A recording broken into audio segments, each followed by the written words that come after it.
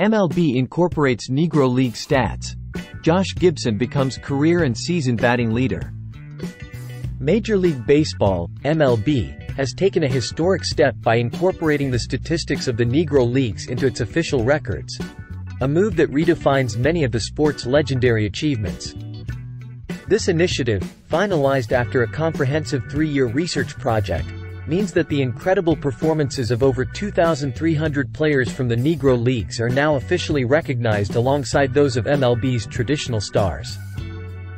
Josh Gibson, often heralded as one of the greatest baseball players of all time, now holds the title of Major League Baseball's career leader with a staggering .372 batting average, surpassing Ty Cobb's long-standing .367.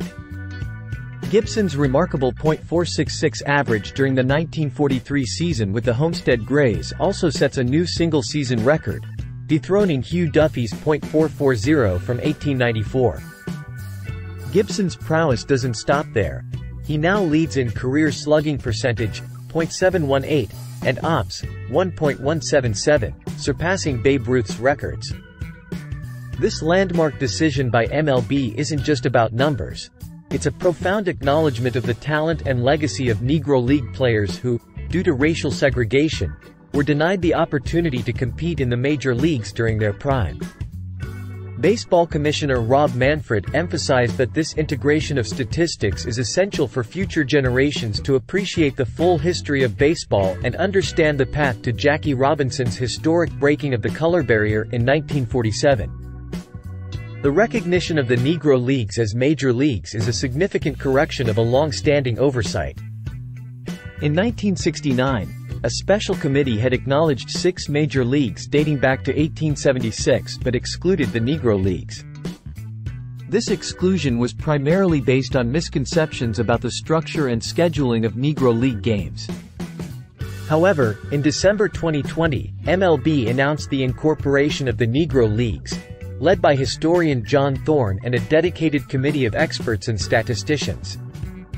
One of the pivotal reasons for this decision was the realization that the shortened 60-game season of 2020 due to the pandemic mirrored the shorter seasons of the Negro Leagues. This prompted a re-evaluation of the legitimacy of Negro League statistics under the MLB umbrella.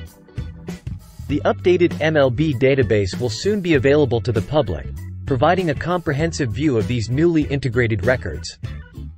Notably, this will be highlighted during a tribute game between the St. Louis Cardinals and the San Francisco Giants at Rickwood Field, a historic Negro League ballpark. The standards for season leaders in the Negro Leagues now align with those of MLB, ensuring fair comparison across all eras. For instance, Gibson's .974 slugging percentage in 1937 now stands as the season record, surpassing Barry Bonds' .863 in 2001. Gibson's OPS records also outshine Bonds, with Gibson's 1.474 in 1937 and 1.435 in 1943 now leading the charts. This integration also impacts other legends of the game. Willie Mays gained 10 additional hits from his time with the Birmingham Black Barons, bringing his total to 3,293. Minnie Minoso, credited with 150 hits from his tenure with the New York Cubans, now surpasses 2,000 career hits. Jackie Robinson, known for breaking MLB's color barrier, received recognition for 49 hits with the Kansas City Monarchs, increasing his career total to 1,567. Among pitchers, Satchel Paige's additional 28 wins elevate his career total to 125. The committee responsible for this integration faced numerous challenges, such as reconciling discrepancies in league statistics and identifying players accurately. The efforts of researchers like Kevin Johnson and Gary Ashwell were crucial in assembling the Seamheads Negro Leagues database, which provided a robust foundation for this project. They estimate that about 72% of Negro Leagues records from 1920 to 1948 are now included, with ongoing research potentially adding more in the future. While the integration of these records is a significant milestone, there are still some games and achievements in limbo due to incomplete documentation. For example, Josh Gibson's 4-homer game in 1938 and a home run by Willie Mays in August 1948 remain unverified due to missing box scores. The included records span various leagues, such as the First Negro National League, Eastern Colored League, and Negro American League, among others. Much of the data was sourced from newspapers that covered black communities, with more comprehensive accounts found for the 1920s compared to the 1930s, which were affected by the Great Depression.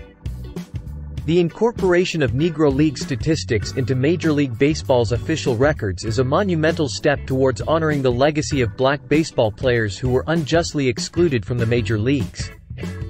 This move not only enriches the history of the sport but also ensures that the achievements of these extraordinary athletes are celebrated and remembered alongside their MLB counterparts. Thanks for watching NY Sports News. Stay tuned for more updates.